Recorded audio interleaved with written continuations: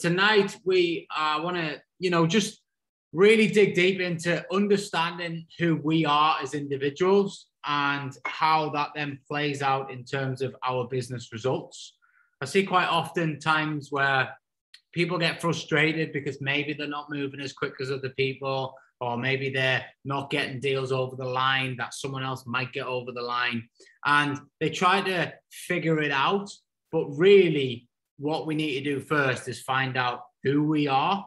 And this is something that I do quite regularly, and have just recently done another deep dive into it. So I think it's very topical and important to go through it whilst it's fresh in my mind as well. But we can learn new skill sets for sure. We can all learn new strategy. We can all get more knowledge. We can all learn how to sell better, how to put systems and processes, how to operate technology. So all those skill sets we can learn. However, underneath the hood is our ultimate DNA of who we are as individuals, and more at the point, how we operate on a day-to-day basis based on, how our minds work and how we are driven by certain things. Obviously, everybody is totally different. So there's a couple of tests that I do regularly. Probably when I say regularly, once a year, maybe once every 6 months, depending on what I'm wanting.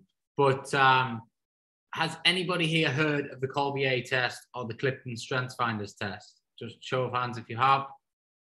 No. Okay, good. So you're all in for a treat. So let me just show you. So I'll go through my Kolbe test and my Clifton Strengths Finders test. These are individual to me. They're not going to give you any basis of who you are or how you can operate. But what I want to show you is how much information you can get from these tests. So hopefully you leave this and you go and invest in them yourselves and you do them yourselves. So they're about $40 each. And for me, it's, you spending 90 to 100 pounds on finding out who you are. And also then the real nuts and bolts of it come from your strengths and your weaknesses, and understanding how you then put them into your businesses. And it'll also highlight, and quite often you read these things and you smile or you laugh because you're like, that is so me. And, they really absolutely nail it. To give you an idea, the Kolbe test has been done by over 1 million people. It's a bit of a newer test. The Strengths Finder test has been around for 50 years. I think there's something like 12 or 13 million people been through that. So there's a lot of data have gone through these tests to make them worthwhile. So let me just get my, we'll start with the Kolbe test first. Go.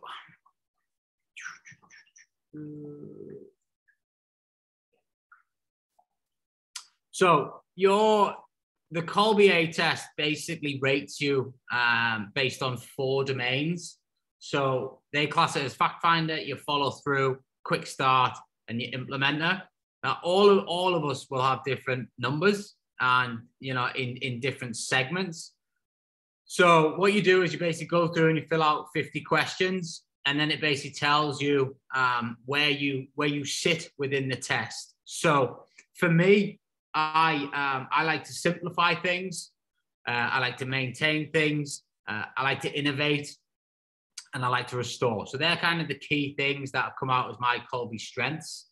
So you can see here, you kind of get your counteract, you react, and you initiate action. So as you can see here, I'm very much a quick starter, just dive in and get it done, initiate action. My follow through probably could do with some work. And this is stuff that really shows up all the time, but you don't really pay enough attention to it until you actually analyze where you're at with things. So basically, my result is a 3-4-8-4. And, it's got nothing to do with your social situations. It's got nothing to do with that. It is purely based on the questions and how you operate. So I get tired of questions. Why aren't you more specific? Why didn't you document what happened? And really, because when I get bogged down in details, I don't see the big picture. I'm too busy trying to get a solution to a problem than I am to try and write it down and figure it all out first. Now, this plays good and bad in my scenario. Good example is it means I can move quickly. Bad example is I probably don't read my conveyancing contracts in enough detail to actually wonder if I'm going to get caught out on anything. So, I do have to be careful with things like that. But again, I don't want to get bogged down with, reading them all. I kind of trust solicitors to do that. That's just a simple example of stuff. I sit in kind of this section here, the conative. So my skill sets are very much doing, driving, instinct, necessity, mental energy, innate force, and talents. That's kind of where I sit in the main. It then goes through kind of your natural strength in each action. So, as a fact finder, I distill information. I estimate, I condense the data, I approximate the particulars. As follow through, I tend to package things together that fit. I adjust procedures, monitor policies, quick start. I create a sense of urgency on everything. I'm very much a person that puts things together at the last minute. So my own urgency is creating that diary task with the deadline on it, and that forces me to take action. So, and then implementer, I test ingredients of fixed moving parts, I convert spaces, so I might rearrange things and stuff like that. So this then goes through and it basically gives you, what you should be doing more of and what you shouldn't be doing in each of the areas that you're in. So, I should summarize, I should abbreviate, I should make exceptions, I should just get to the bottom line point straight away. I shouldn't get bogged down in details. I shouldn't justify my reasons to anybody, because then it plays against you, you see. So what we're trying to find here is what we're really good at. And really this will play into any of the JV situations that you're going to potentially need to create in your property business.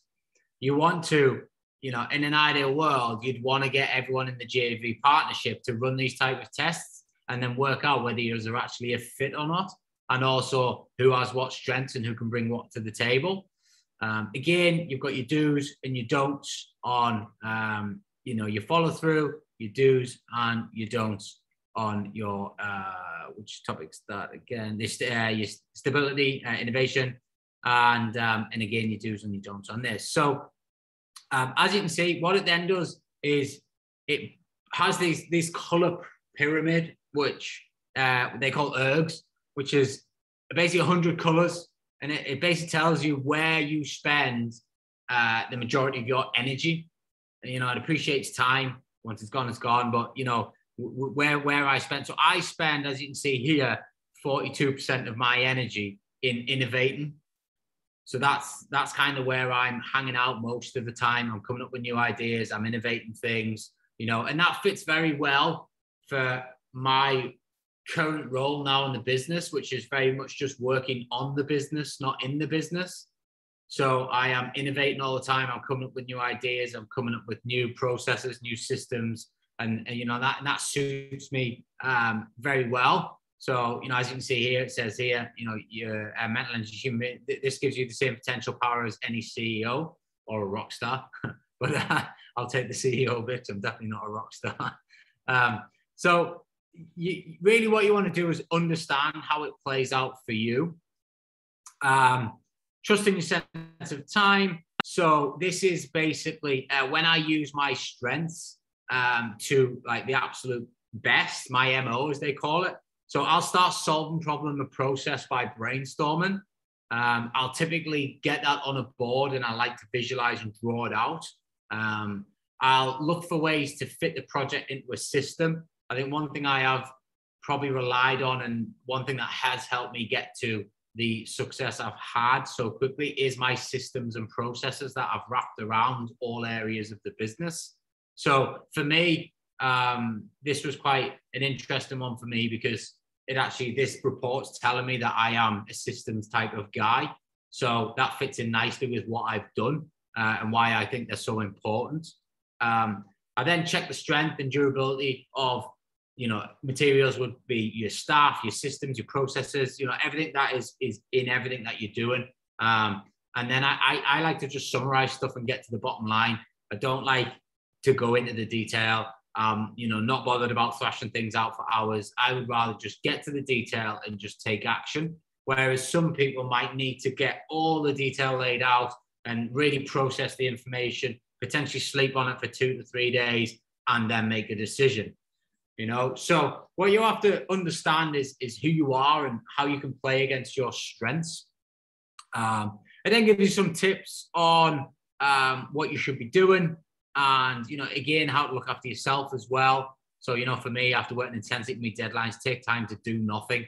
I very much don't slow down enough. I very, very rarely take time off, but that's just the way I am.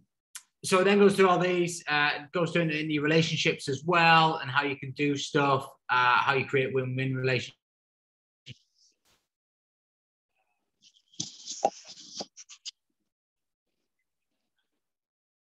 That works well there. And then we have the career considerations. Obviously, you're all entrepreneurs. You want to build your own businesses, but these will give you a bit of an idea of, where you will fit in the business. So, some of your strengths here might come out that you're actually very much a doer, get in the nitty gritty of the business, and that could mean that's where your strength is. And then as your business grows, you might actually need to employ somebody to be the CEO or actually run the operations for you, because you're better getting in and doing all the nitty gritty. So, it's a really, really good report, and something that what I do is I print them off and I kind of highlight the bits that really stand out to me, and then I put them on a list, and then I'll look at them and I'll go into them even deeper, and I'll kind of get them down to sort of top 3, top 5, and then really feel like how can they fit into my world and my business, and how can I use them to help me get stronger and better. We then have the Strengths Finder test. Yeah, so this one is a lot more detailed, and it basically analyzes 34 areas of a human being, and it's amazing the results that come out of these things. So this basically has it in one to thingy. So this column here, the littler column, these are basically my 10 strengths. And then these are things that will show up from time to time, but don't necessarily influence who I am and what I do and how I get results. So they then break it down into 4 themes. So as well as your 34 different elements, they have your executing theme, your influencing theme, your relationship building theme, and your strategic thinking theme. So you can kind of say, execute, obviously, how you do things, how quickly you make things happen. Influencing, how you take charge of situations, how you can be able to persuade people, how well you build relationships or how well you don't build relationships, and how well you think things through. And then they put each one of these strengths into those 4 sections. So mine come out as number 1, achiever, number 2, futuristic. I very much look into the future a lot. I'm always visionizing, where I'm going to be in a year, 5 years, 10 years. It's just something that is obviously part of me. I'm very competitive. I'm very focused, and I'm quite strategic in what I do. And then obviously these are other characteristics of mine, but these are my top 5 based on the answers. So these tests take about half an hour each. It's just simple questions. You answer, I'm more like this, or I'm more like this type of situation.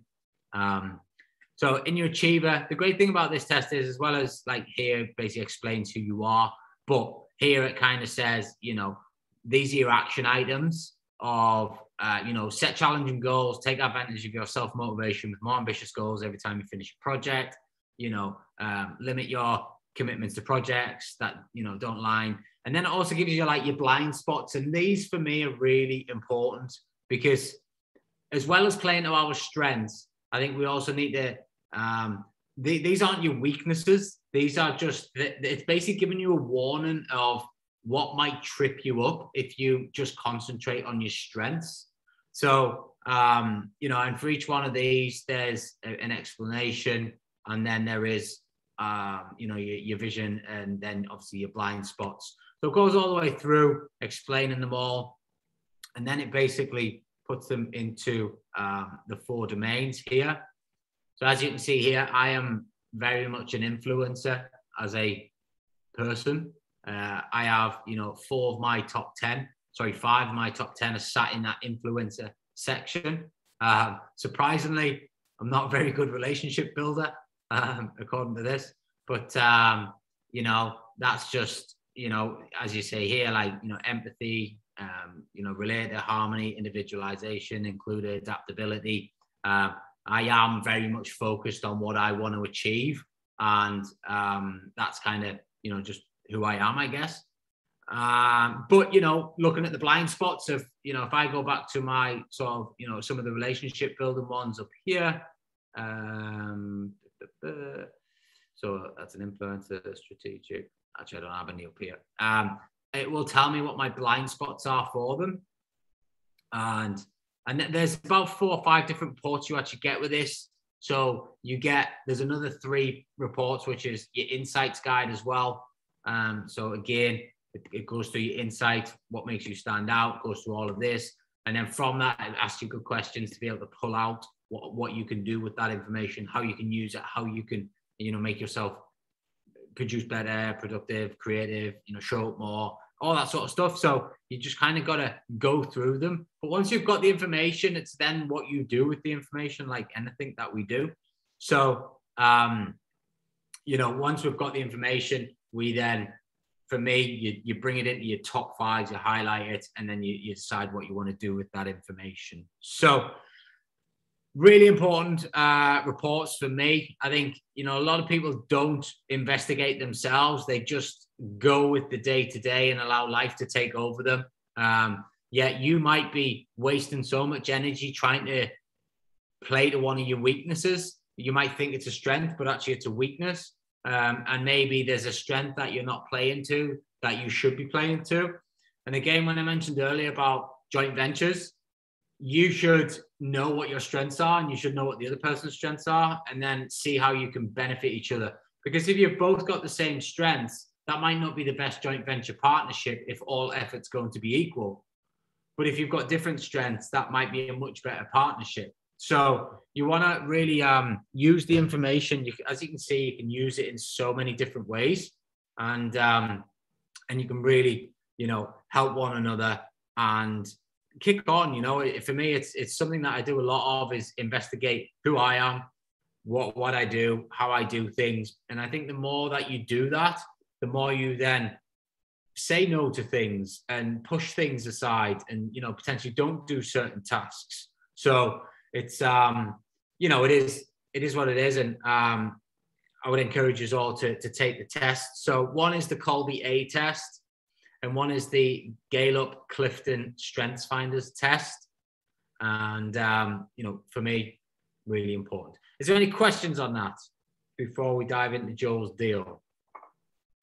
Ryan, when in your journey did you do those, and what prompted you to do them? So I first did them 5 years ago, because the original mentorship my first ever mentorship that I went on was all about, I was coming from a place of not a good mental space. So the first mentorship I was on was all very much about getting shit in order, basically. So to do that, part of it was to find out. Back then, it was just the Kolbe A test that we did. And obviously, that has moved forward somewhat. So still working with that mentor 5 years on. So, they've developed as they've got better and bigger, and, they've seen more and more students come through and things like that. So, so they've then added these other tests, and they've, tested them. But I just think any information that you can get from yourself. I mean, one of the things that we regularly do in our mentorship is go to, like, you would take these tests to your wife, to your mom, to your dad, and just say, what do you think? And they normally read them and turn around and say, that is you. You're a prick. No. So no, and also you can, you should always be getting feedback from people that are close to you, but like, ask for honest feedback, not just like blow smoke up your ass feedback. Like, give me some honest feedback. like, where am I showing up? Where am I not showing up? How can I do better? You know, and even if that's your partner or your wife or whatever, and it's just about being around the house, you know, it can change the way that you then show up at work, show up in everything that you do. And I'm a big believer that, you know, how we show up in everything is pretty much how we'll show up in everything. You know, sorry, how we show up in smaller scenarios will be how we show up in everything. And but for me, it's I don't know what it is about me, but I've really got this thing about time. I've always thought I was going to die quite young. I don't know why, a bit morbid, but that's just always been in my mind. So I guess that's why maybe I run at 1,000,000 miles an hour, because I just feel like I haven't got much time. So I always look for ways that I can save pockets of time or buy myself time back. But I think that's massively sort of benefited the results in a way, because it just accelerates everything. And I guess I've understood the power of leveraging other people and buying time. You know, so that's, you know, again, just where you come from and how your journey goes. And, you know, for the sake of $40, it's worth finding out who you are, you know, and if you do it once a year, then, you know, and keep the results so you can see if there's any changes. Typically, there's not that many changes. There are certain changes and you will start to see the patterns change, but in the main, you are who you are. Have you got your hand up for a question? Just unmute. Bottom left. Sorry, yeah, I pressed the wrong button. Yes, I think you just answered my question. I was going to ask you whether you've noticed any changes over the years with the tests that you've done.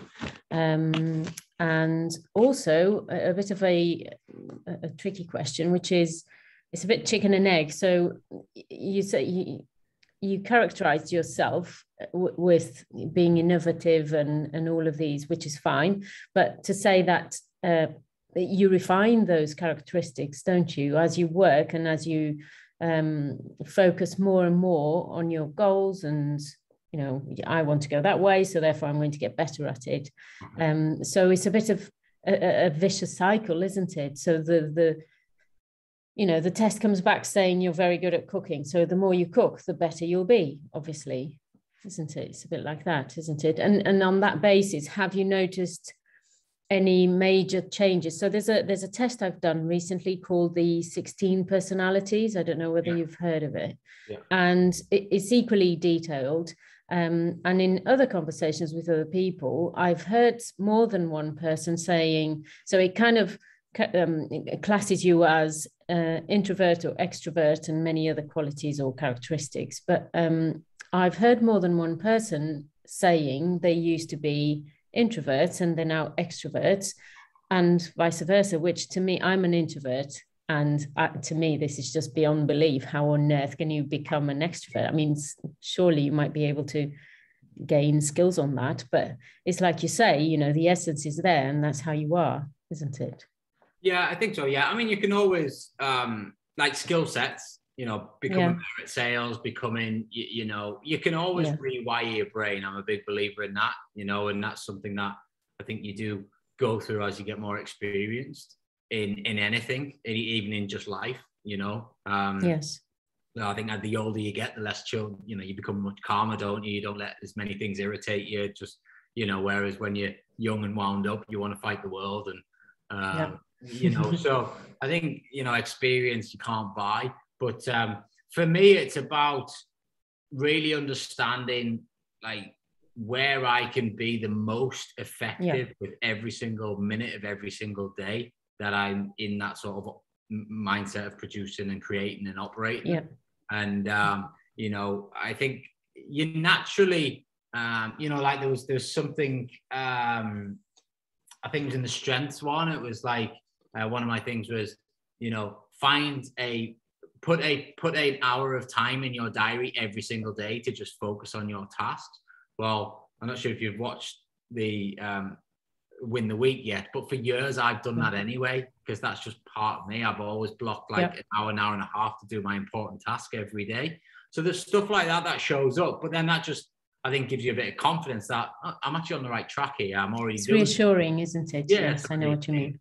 That they're saying that is, you know, positive towards, you know, what you're doing. So But it'd be really interesting if you could all do them, and then, you know, if we could come back on and just have a look at some alternatives and see what shows up, or maybe just ping your results in the Telegram group, and, you know, just obviously if you want to, you don't have to share, but you know, each one of them is individual. Like, I think they say no one's Kolbe A test is the same. Like every single person in the world is different. So you know, and I'd imagine with the strength finder as well, that's probably unique because there's so many questions, and there's, I think, 5 different variables to each question. So it's probably, I don't know how many million trillion % to 1 it is of like being the same, but they're probably very unique as well. So obviously you'll get similarities. My Kolbe A actually shows up very similar to my mentor, which I find quite interesting.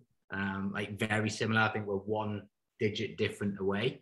Wow. So very similar traits, which I'll be happy if I get the success he's had, that's for sure. So, but yeah, so please do them, you know, invest in yourself and do them. And, you know, you'll see the benefit of it, and then put them into your businesses, put them into your life, and use them to power you forward, really. Yes, I will, definitely. Super. Anybody else on the test before we move on to Joel? No? Awesome. Joel, the show is yours. Do you want to, so you've got a deal, a potential service accommodation deal. So it's a bit different to the ordinary. And I appreciate it's jumping in at the deep end a little bit, you know, but it's a bit of an attractive proposition, so it seems to be, and I'm struggling to kind of input this kind of stuff into the deal analyzer. Okay.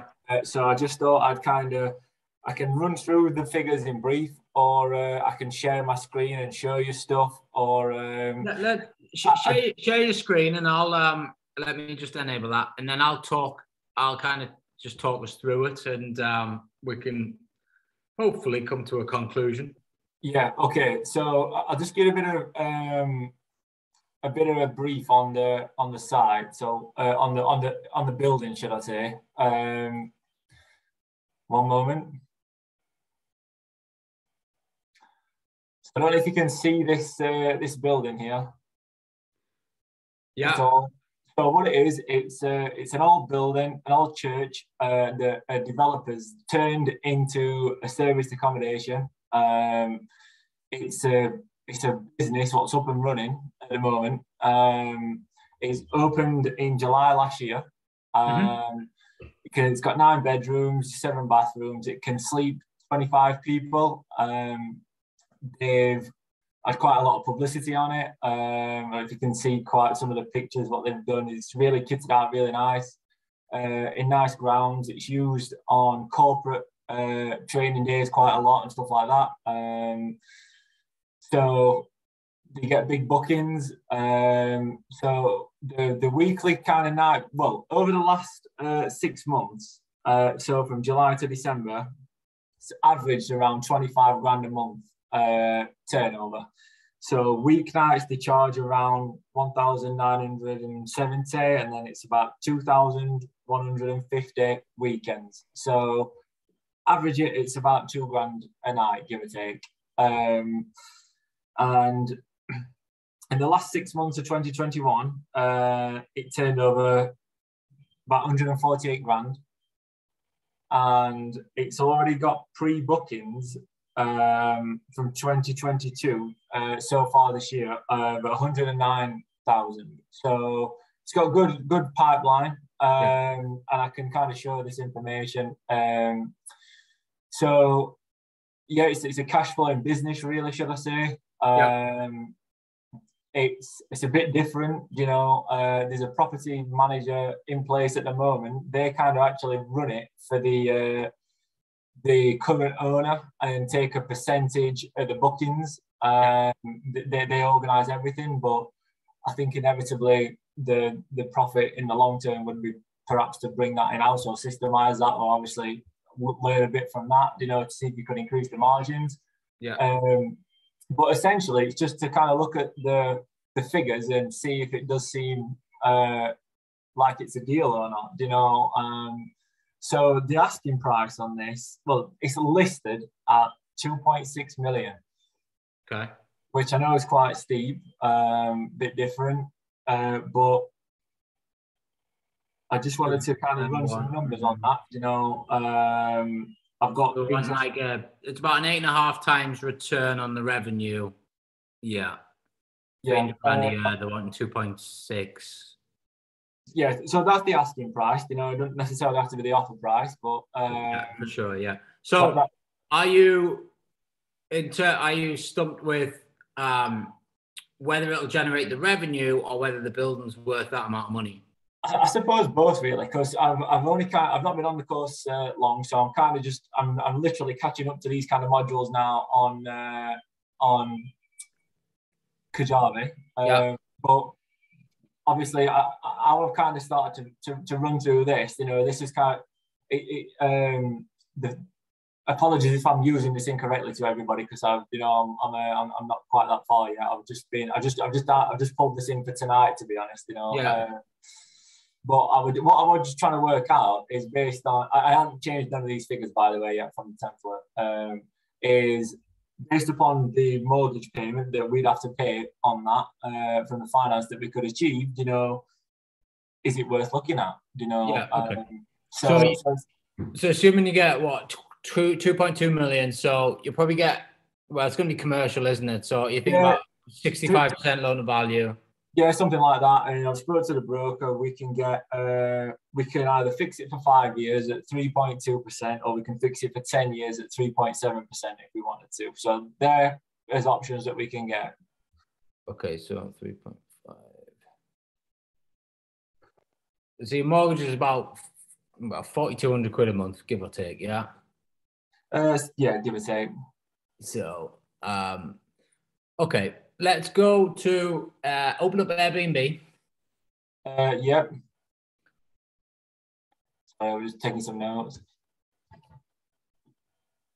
I don't know if you guys can still see this or not. Sorry. Yeah. We still got it. Right. Just type in, put the postcode in there. Yep. 1 second then.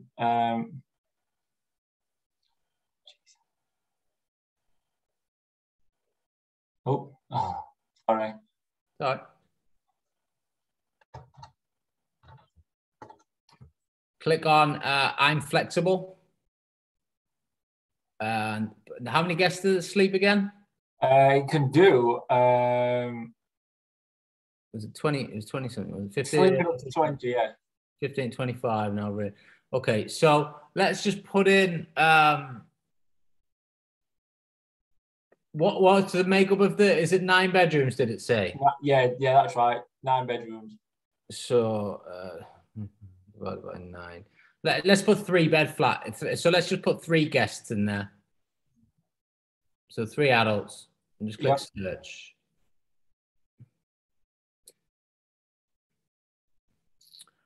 So do you know where it is on that map? I don't. Apologies, no. Right, jump on just quickly type in open Google Maps. Yep. So go to the postcode and find out where it is. Yeah, if you just open Google Maps next to the Airbnb tab, it's the easiest way to do it.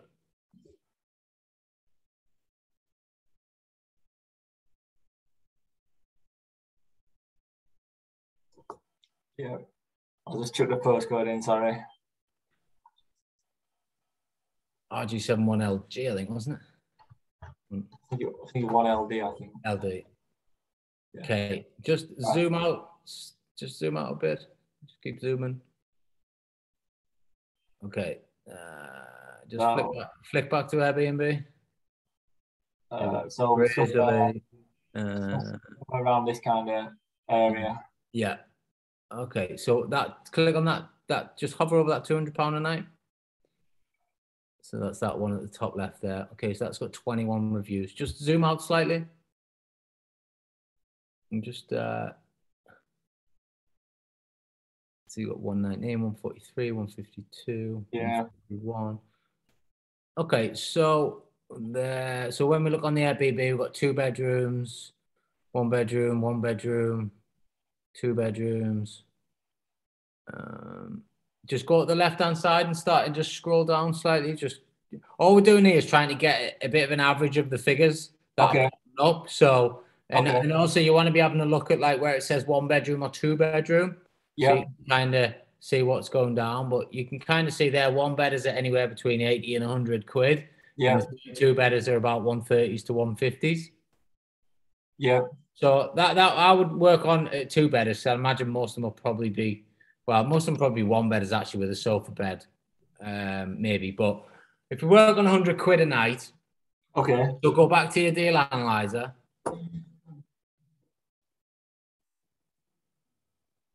Yeah.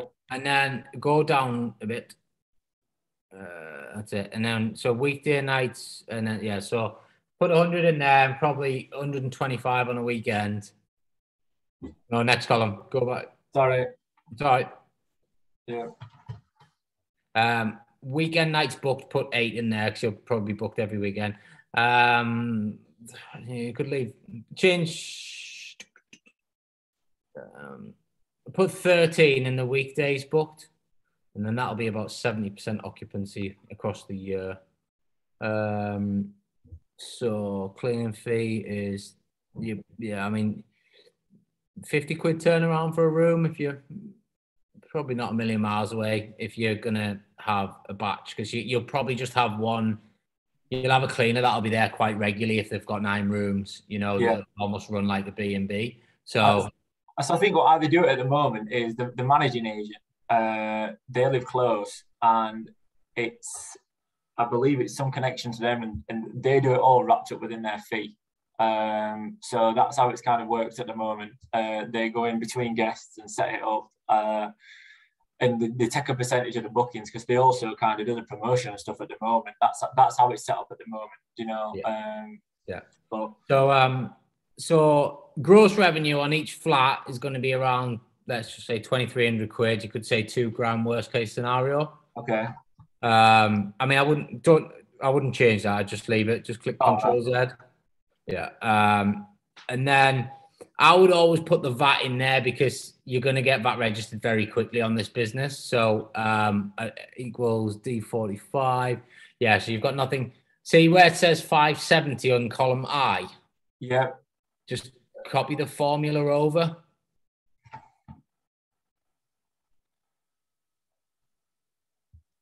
So, I mean, that's at 20%. Obviously, VAT at the minute on hospitality is 12.5. It'll probably stay like that for a few years, but you can change that at the top if you want. You can change the 20 to 12.5 up in the. I don't mind keeping it at that if you want, though, for the time being. So you got that. So your total profit on each one's kicking out at about £1,000 a month, which is right, really, for an owned property on service accommodation should be doing about £1,000 a month on average across the year. Rent to rent, you make a bit less, but all my own stuff, I do typically earn, that type of money. So, so you're bringing in 9 times 2,300 quid, or effectively you're going to be making about 10 grand profit. Now, the fact is you're going to actually, sorry, we haven't done the costs, have we, up here? So no, we need to chuck a few more bits. So you're going to have to do, so it was 4,200 quid mortgage divided by 9. So 466 each for your mortgage, and then obviously take out your rent at 425 because it's not a rental. If you are doing a BRR analysis and it is in column D, it should filter through to this column D for the mortgage payments and stuff. But don't worry about it for now. Rates, council tax, power, water rates, cleaning. Linen iron needs to go in there. So there's a formula obviously kicked out. Just copy that 185 formula in the box next to it and then just cut and paste it back in. Yeah. There you go. Insurance, probably about 19 quid. Channel manager, 15 quid. Property management fees. I mean, you can, if you want, you could equal your gross revenue times 15% if you were going to get it managed. So it would be equals D60. All right. Okay. Equals D60 times 15%. I'll put on there. I wouldn't worry about that. TV license, you probably get a job lot one as well, £5 probably put in there. And what else we got? Investor funds interest, furniture loan repayments, OTA commissions. Yeah, so that's pretty much the bulk of your costs. All right, okay. So actually, on this, the furniture, can I take these out or? It doesn't need furniture. No, it doesn't. It comes it comes furnished as is in the photos, you know. Yeah, no, just take all that out. If it's I mean, you might want to put $1,000 in. Just you might want to just put your own little spin on it, tidy each room up, whatever it might be. Yeah. So scroll down now. Let's just see where we're at. So 13,200. So your profit's now £266 a unit. 2,300 quid, running costs 1,808, but 22,600. So I mean, you can already see there's a lot of what I would say over costs in there. Like, for example, you've got business rates in there at 100 quid a unit. Well, that probably won't be the case because the business rates for the build and divided by 9 will be less. So there's a lot of upside wiggle room in the figures that you've just done there. So for me, it would be, we then have the seasonality factors. So the first box there where it says 266, that's kind of just a quick snapshot based on a sort of 21 days booked. That looks like that at those rates. What your seasonality then does is it works off the rates, and the O stands for occupancy and the R stands for the rate. So the O will be like, is it 65% or 85% the January? Plus your rate at 85%. So basically that's 85% of the 100 quid or the 125 quid. So those, what you want to do is try and average those out. You'll obviously see January is normally a pretty shit month, to be fair. November and December aren't the best, but then you start to build from February onwards, and then you have like June, July, August, or July and August specifically that are really good. I would imagine in July and August, you'll be almost 95% booked at probably 125% of the rate. Especially on that just screams sort of wedding venue, small wedding venue type thing, doesn't it? So you're going to be, your rates, you want to play around a bit with your occupancy and your rates, but if you just work on 70% on average, you'll be there and thereabouts. And then, I mean, I don't know what that's totaling up as a gross profit. It's about $8,000 a year, isn't it? So something like that. Yeah. So that's on one unit, which probably isn't a million miles away from the truth. Times that by 9, and you've got yourself probably $100,000 a year net profit business. Yeah. I mean, what did they say the turnover was in the last 6 months? 147,041. 150 grand, give or take. Yeah, so times it by 2, so they've got 300 grand turnover. Your cost probably 40%, so 60% of that. You're not a million miles away. And you put some tweaks on it. If you took the management back in house, obviously you'd save a bit of money there. So there's definitely upside potential in that for sure. One thing that would scream out to me is why they're selling it. They're doing it again, essentially. So it's a husband and wife who developed it. There's another church somewhere close. It's a bit bigger. They want to sell this one and do it again, apparently. So that's the reason that I've been given. Probably a million miles away from the truth, but you'll never find out what the truth is. So, I mean, I understand it's a lot of capital to put into a deal based on like a 65% loan to value mortgage at that asking price, but essentially what it does is. So what's your payback there? So you've got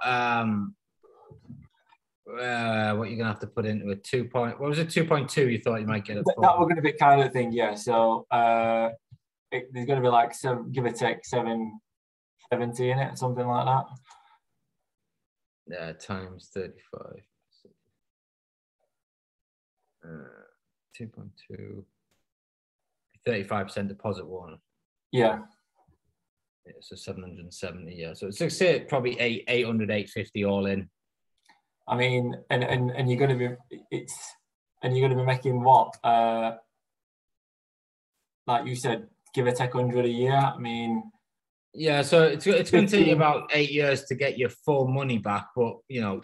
But in terms of investment, you know, I suppose it's like a 15-ish% ROI Yeah. or something. So Yeah. it's essentially, when you look at it like that, it's actually not that bad. No, and I think you've probably. I mean, I don't know whether you've got scope on the land to put some glamping tents and things like that on and maximize the occupancy, you know, and try and just maximize the space. Obviously, depending on whether it's heritage and things like that, you'll have to check that out with the planning. But there's loads of creative ways that you can, you know, maximize space in these things. You might get in there and, you know, figure out that you can get a couple of extra bedrooms out of some of the places, or, you know, they might have a sofa bed in that sleeps one. You might be able to get a sofa bed in that sleeps two.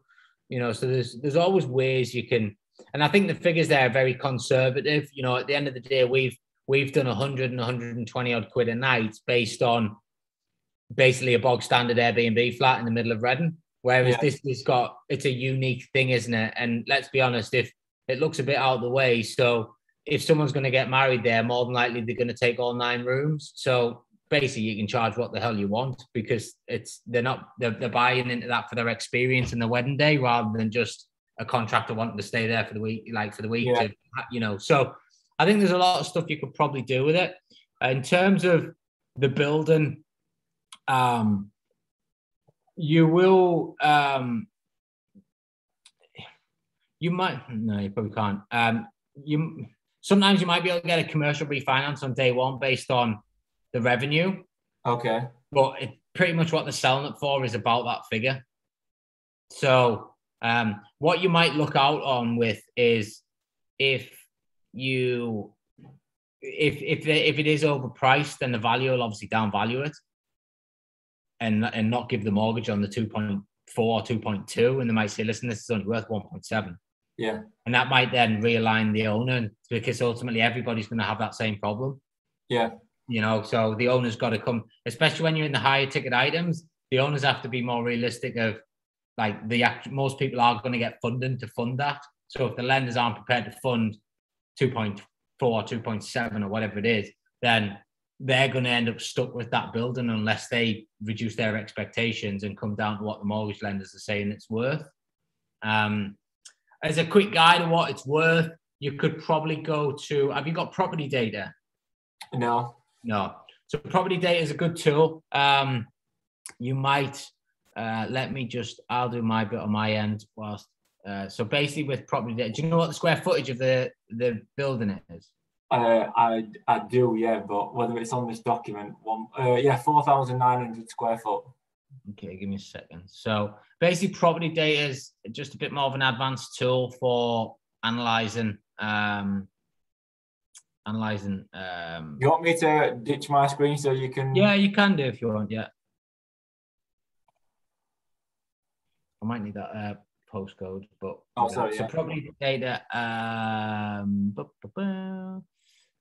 evaluate, pound per valuation. That's not what I want. I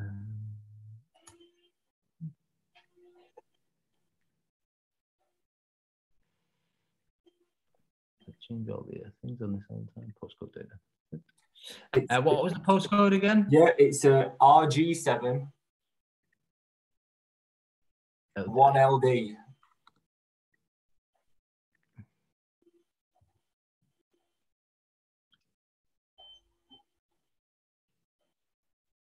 So average blended is £388 a square foot. Okay. Which it was 4,000. 4,900. So it's worth 1.9 million. Okay. As a bricks and mortars total rough guide. I mean, listen, property data is not like the Bible, so you can never swear by this when you know, especially for people doing, you know, little BRRs, you know, this is a lot more sensitive than, you know, I would still probably also, you know, jump on Rightmove. Let's have a look. For sale.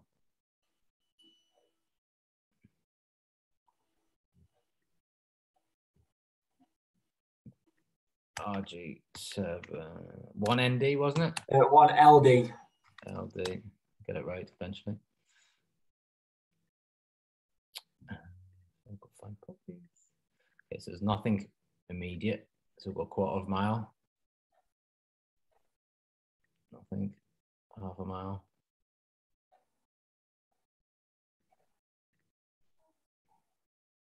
Quite isolated then, really, isn't it? Oh, here we go. 1 mile.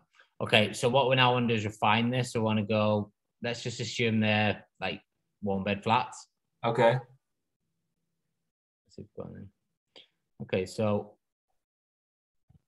1 mile away, we've got 1-bed flats at 225, 216s, 212s, 210s. So, you know, you see you got 9 at 200 grand. You're not a million miles, you know, you're not a million miles away. It's probably worth that 1.8 to 2 million quid mark, I would say.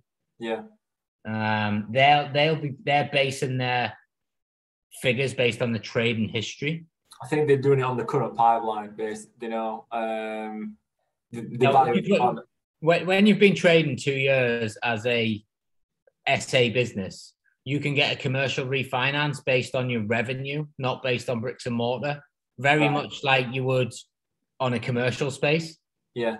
You do the same on HMOs, but you can actually do it from day one on HMO. But because SA isn't so much a proven model as HMOs and it has a lot more variables, you have to have your own trading accounts for 2 years. So to give you an example of the building that I'm developing, I'm getting 1.2 million quid as a bricks and mortar, but after 2 years of revenue, it'll be worth about 2.7. Oh, right, okay.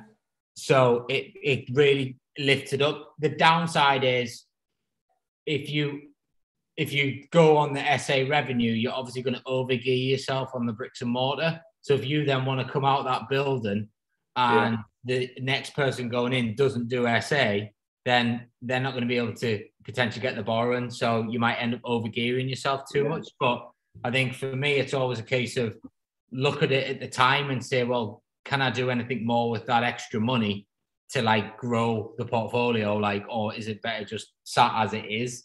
So it's again, that sort of decision that you make at the time. But that's one thing that you can do with SA properties once they've been up and running for 2 years. So you would think that they're probably basing that because it's typically an 8 times multiplier. So on your gross revenue, on your net revenue. So I think that's similar to what these are running at. I think is they've looked at that. They've probably massaged the figures for the last 6 months. I wonder why they've only given you the last 6 months rather than the last year.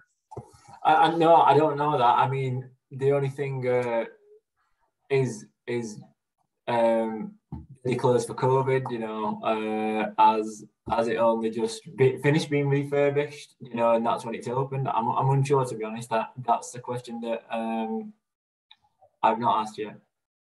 Cool. All right. Well, and I guess just one more question. Sorry. Is obviously this is a lot of capital to invest in one project like that. That potentially we know what the potential returns could be. Do you believe that investing it in just building an SA business would generate more revenue by putting that amount of cash in, but obviously would just take a lot longer? If that makes sense. Yeah, so you're saying like if you were to put 2.2 million quid into other stuff.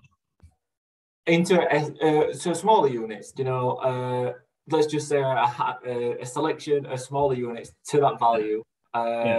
Would you generate more revenue from those as you would from this? But obviously this is kind of turnkey ready and capital from day one, as opposed to spending 12, 24 months building that.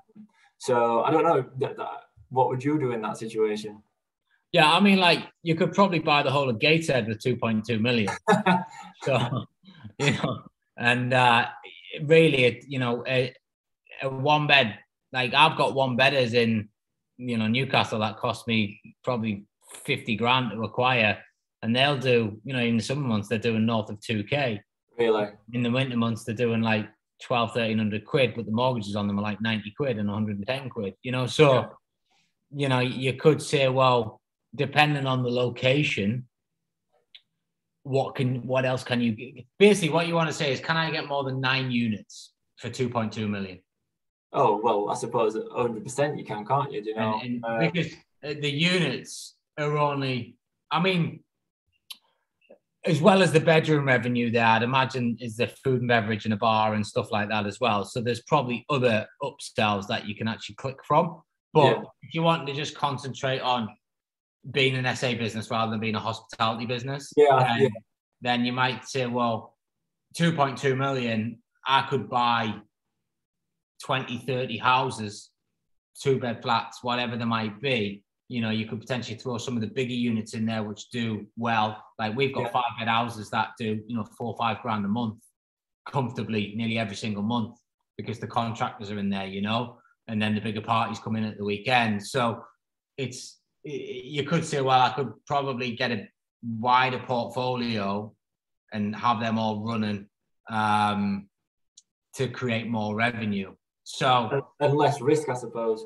Yeah, more diversified, you know, less risk. You'll probably increase the costs because it's easier to manage something in one place. That's why I like blocks of stuff now. Okay. So, you know, like if I could have something in a block, I'd rather have 5 apartments in a block than 5 houses dotted around. Because your cleaners are running around in cars and blah, blah, blah, rather than just being in one location and they just go up and down and then they're done. Yeah. So, but at the same time, I guess depending on where the funds are coming from, if you've got the funds to buy that and then you're still going to be left with funds to buy other stuff, then it's, as you say, it's a ready-made business. It's there. You're not having to put the graft in to turn them around. It's, you know, it's done, it's dusted. And, you know, I've definitely learned from that mistake this year of, you know, my development. I could have had that cash flowing from, you know, February if I just bought a building that was ready-made, whereas I'll be lucky if I get it open for 2024 at this rate, you know. So like it's that whole conundrum, isn't it, that you're always playing with yourself in the property game. Yeah. So, but if you've got access to capital and you've got that deal which can, you know, you can get it going and that's fine, and you can just box that off and run it, and then you've still got the ability to move on, then I'll do. But if that deal's going to be like all of it, money's like tied up, you know, effectively you are tying your dosh up for 8 years into that building because it's going to take it that to get it back out. Whereas, you know, you could probably run quite a number of BRR, smaller scale extensions, you know, which is typically what we're doing right now is, you know, I just bought another house today, actually, funny enough, and we're going to be extending the back on that. Now we're having to buy houses at market value. You've just got to think of other ways that you can add value to them to be able to get your money back out. So you're almost creating your own BRR strategy. Whereas prior to COVID, before the madness, I was literally buying, you know, any rundown property below market value, putting a kitchen and bathroom in, carpets, decorating it, done in 2 weeks, remortgaged in 10 weeks. Now I had my money back out. Yeah. Now we're having to look at like 2 to 4 month projects to add a bit of value to be able to uplift it and get the money back out that way. But, you know, that's just where we're at and that's the times we're in, and you've got to, you know, you either move forward or you go backwards, right? So that's what we've had to do. So my question to you would be, you know, do you want to do more of that? And can you get more out of that in the long term? Like you could say, I mean, if you look at it strategically, you could probably spin that 2.2 million a lot over an 8-year period across a lot of little projects.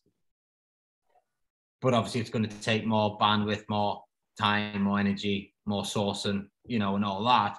But you could, you know, realistically, you should turn 2.2 million into probably in eight years. That should be 10, really, shouldn't it? You know, I was going to say 25, but yeah, I definitely think that should be, you know, done right, done on a very, you know, creative strategy where you're not getting money stuck and it's just bang, bang, bang, bang, bang. You should be able to really work that money through quite a lot of bricks and mortar. Yeah. No, thank you very much. Been very informative, that. Is there any questions on that from anyone? And sorry to bore you all with that, by the way, for the last half an hour. No, honestly, that's the type of stuff that, you know, it really opens up everyone's eyes, and, you know, it's just, I bet everyone's picked up just one thing from that, you know, and it's just always good to demonstrate things like that. So, any questions? No. Does anyone have any questions about anything? Yeah, I've got one actually. So we went to a viewing yesterday, and we speaking with a letting agent, and thinking of taking on a property. But the issue is the landlord got an issue with, I think it's the insurance company. Not sure if like the insurance would cover, like SA, and like I'm not sure how we would be able to get around that. Super easy. So most buy-let insurances won't cover service accommodation. However, if you ring insurance desk and ask for Josh Munt and tell him I sent you, he will look after you and he will get the landlord the right insurance. They'll probably have to pay £9 more a month, but worst case scenario, just offer to pay the £9. Yeah. And it just gets rid of the objection. Remember, the insurance is not linked to the mortgage. Okay. So some people are like, oh, well, if I'm on the wrong mortgage product, but I've got the right insurance, the insurance company won't pay out. That's rubbish. Like, the insurance is based on the house, and it protects the house in the event that it, burns down or whatever. So, but Josh does all my portfolio, does all my SA stuff, very quick, very good, knows exactly what he's doing. And he'll be able to set that up within 24 hours once you've got him the details and what he needs. And he can probably ping you a quote within an hour. Okay, yeah, thank you. Where do I get his details? Sorry. I'll type it in the chat. It's insurance. It's insurance desk, and it's Josh Munt. If you just Google it, I actually think they're Reading way. Maybe. Yeah, I think they are down that way. Insurance desk. Josh Munt. He's a great kid. Okay, thanks, Ryan. I say kid, I've never met him. He could be 65-year-old, 70-year-old, I don't know. But cool. Anything else from anyone? Mikey? Hey, Ryan. Just when you were saying about the BRR and you're doing the extensions on the back to get the uplift, what sort of cost do you get for the extension, and what sort of uplift do you get? So we will, what we're doing I'm trying to think what we've just done. We've just done a one at Durham where we're turning the garage into a studio apartment, and we're going to split the title on that. That's going to be about 25 grand, but that's a full garage conversion into a flat, all new pipeworks and stuff like that as well. Yeah. Moving a few walls and extend it slightly. I think the extension out the back of Kitchener Street will probably cost us somewhere in the region of about 15 to 20. But I would expect so I bought that I've completed on 3 deals in the last week. So I think that if I'm right in thinking this the right house, I bought that for 142. And I think we're planning to spend about 55 on it, which is a rearrangement inside the extension. We'll turn a 3-bed into, I think it's a 5-bed, could even be a 6-bed. And then we will, it'll be worth about 255. Probably I'll be cheeky and go for 275 and just expect them to down value it slightly. So, but anywhere in that region of 250, I'm going to get most, if not all, my dosh back out. The killer for me is it delays things. Like, I used to have 10 weeks was how I had it so refined to 10 weeks. Like, the minute I got the keys, I used to ring my mortgage broker and be like, can you apply for the remortgage? Because I knew my build team, most of my build team would go pick the keys up, they'd go straight to the house, they'd crack on. 10 weeks later, I'd have it refinance money back in the bank. Whereas now I'm having to wait 3-4 months to get the money back. Well, it's actually longer than that by the time you add the conveyance and that in there now. But listen, it is what we is. And do you know what? It's like you always solve a problem from a problem. So, all I do now is, all I've done is basically gone and found more investors to give us more money so I can continue to buy. So I've not gone, oh, well, I've got to sit and wait for me money now. I've just thought I need to get more money because I want to continue to acquire at the rate I was acquiring, but my funds are going to run out quicker. So what do? I go and, pitch my investment to investors, and it's a win-win for everybody. So, you've built the trust up, you show them the projects, and, and they're in. So every time I go to Dubai, I have an intention of coming back with money. That's kind of one of my goals. I spend a week, a month in Dubai. So one of my goals is I basically go and pimp myself out to try and go out for meals with as many people as I can and just tell them what I'm doing. And, you know, and that's how you find money, and that's how you attract it as well. Fair play. Cheers, mate. Franca, I like this little hand thing. It's very like school-like, isn't it? That was a really good thing I meant to ask you. So it's good to hear that you go to Dubai for 1 week a month. At the moment, I'm working 1 week a month, and I work nights. So my schedule goes pear-shaped completely. I really like my morning routine, and I'm super disciplined on many things. I'm equally disciplined when I'm working nights, but there's always 2 nights where I really suffer. So that's the first night of the shift and the last night. So that's the first and the 7th night. So one thing I wanted to ask you with regards to your nutrition and how you get on about your day, what do you do? I mean, I've been doing this for millions of years, and with kids and all of that, you just get on with it, and that's that. But I'm curious to see if you have any tips or anything for when you fly back, your jet lag essentially, and your sleeping pattern. How do you get back to normal? Yeah, so I kind of a couple of things. One is this Whoop band. Yeah.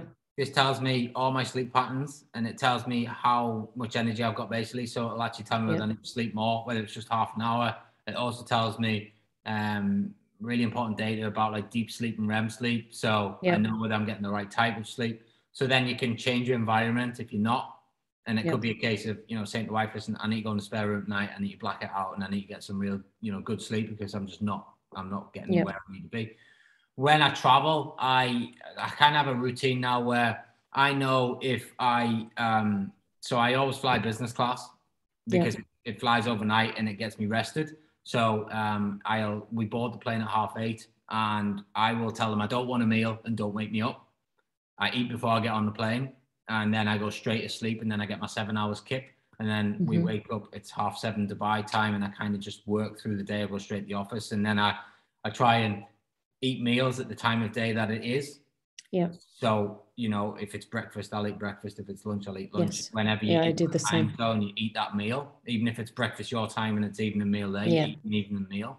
And then coming back's actually not too bad this way. So it lands at 6:30 at night, and I just kind of force myself to stay up a bit, and then I'm tired and I get my sleep in.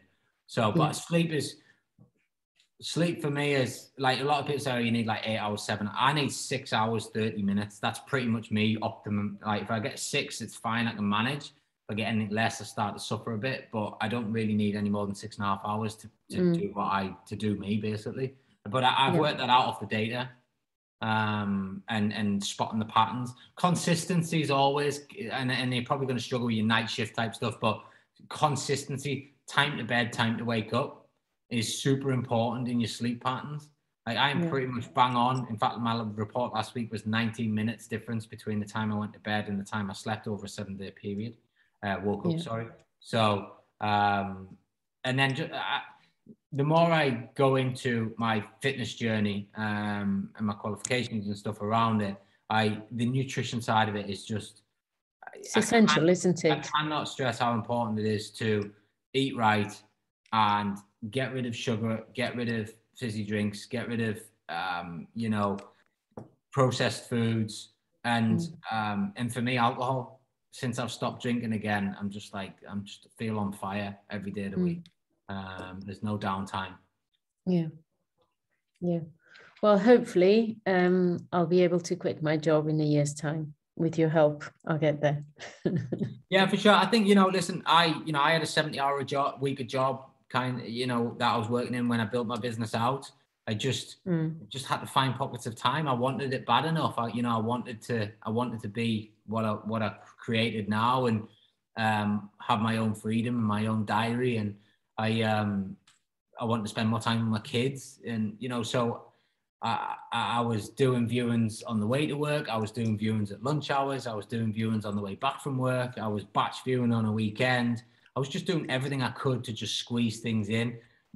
I'm not going to lie, there was the odd occasion where I was sneaking out when I probably shouldn't have been to do a viewing, you know, but I just, you know, did what I did.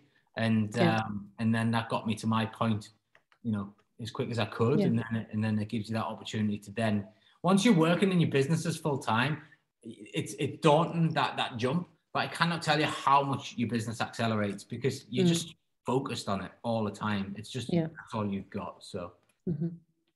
And what time is the meeting on Thursday? Thursday is just a live training session that I'm streaming into the group. Most of the stuff that's in there is in Kajabi. It's a very 20-minute vanilla type of thing. It'll be, I think, around 12:30, 1 o'clock, something like that. All right. It's not into the paid group. It's into the free group. I see. I wouldn't stress yourself too much about. If you can get on it, great. You might pick a few golden nuggets up, but everything that I'll be going over is in the program. It's just a little snippet, basically. Okay, that's great. Thank you. There is, you might have seen the SA Masterclass advertised. Obviously, you guys all are in that. You're all included in that. Date for your diaries as well is the 26th, 27th of March. I think it is. Let me just bring the diary up. We will be doing our in-person mastermind Google Calendar. I'm pretty sure I booked the 20th.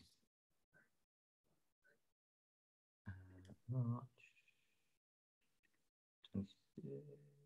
26th and 27th, which is a Saturday and a Sunday. We're doing a two-day event on that one. Where is this? That will be in Geordieland, also known as Newcastle. Thank you. So, and if people are coming up on the Friday as well, if there's enough people, then maybe we can arrange a meal or something like that, and we'll head out and get some food as well, so you can kind of make a full weekend of it. Brilliant. I'll be there. Cool. Any more questions before we shoot? Yeah. Sorry, Simon. Yeah, shoot. So I'm splitting my time at the moment between Geordieland and the civilised south. I live down in Kent, but I'm working up just north of Newcastle. I'm just wondering where to be focusing my efforts on where to be, not my location, of where to be looking for. I'm spending probably about 2/3 of my time up here, up north, and then about 1/3 of my time back at home. Yeah, I mean, what is the acquisition strategy that you're trying to deploy? Rent to rent, or? Yeah, rent to start. Yeah.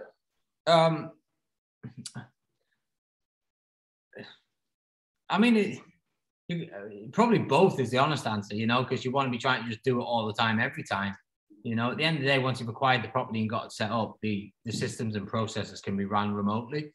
I would, 2/3 of your time you're in Newcastle, well, do what you do when you're in Newcastle, and then when you're in Kent, do what you do down there as well. And you'll get a good experience of different estate agents and how things work in different locations and how much friendlier the northerners are than the southerners. Yeah, I mean, I would just I wouldn't really focus on a location. I would just focus on doing as much activity as you can in the locations that you're in at the time that you're in them. And if you've got the chance to go on viewings, go on them, get them arranged, get them booked. If you're in Kent next week and you're in Newcastle this week, we'll start booking viewings in Kent next week, and then obviously vice versa when you're coming back to Newcastle, and then make sure you attend them when you're there and start analysing them. And I kind of stress the importance of viewings and activity levels. Like right now, wherever you are, if you're sub 50 properties, all you want to do is just view, just get on viewings, like rental viewings, asset buying viewings, just get on them, as much as you can, and just open up conversations with landlords, open up conversations with estate agents. And all it takes is one agent, My first trip back to Dubai after lockdown, my intention was to meet as many agents as I could. So I teed up loads of viewings for that first few days. I think it went on something like 47 or 48 viewings. But one of the agents that we met, we've had something like 24 units out of him or something now. And he constantly brings units to us now. I don't need to go and see them anymore. I just trust that he brings them. He knows what we want. We've had a few in-depth conversations. He knows that I benefit him. He benefits me. He flashes us them on WhatsApp. We go, yeah, good, let's go. And then we send the team in to set them up. So at this stage now, which is the building stage, is just about finding those golden people that will then constantly feed you with stuff. Because once you've put the effort in to find them, then you can start taking your foot off the accelerator if you want, and the deals will still come in. Because if you can't find them, you've always got to be looking for deals. You know, it could just be one agency that really buys into you and wants to work with you, and you know, you've taken a few deals off them, so they'll give you a few more, and you know, and that's all you need to find really, and that gets you up and away. And then the rest of it is just systems and processes, and then just building your team around you to do more of it. Make sense? Yep, spot on, thank you. Awesome. Rightio. I'm gonna I need to dive onto my my show now. So I love yous and leave yous, and if anyone needs anything, ping them in. Homework for this week is to try and complete those 2 tests if you can, and it'd be great if we can either discuss them in the chat throughout the week, or even bring them on next week, and we can go over a few and just have a little recap and see what define your sort of top 5 strengths from both the tests, have them written down, and let's figure out, you know, how you can then use those strengths. What we'll probably do is go into breakout sessions with each other and discuss our strengths, and then you just never know, partnerships might form, or people might be able to, you know, align with you, or even just give you recommendations on how you can improve those strengths, or who you can potentially speak to. So really important. But thanks for everything, and I will I'll see you next week. Take care.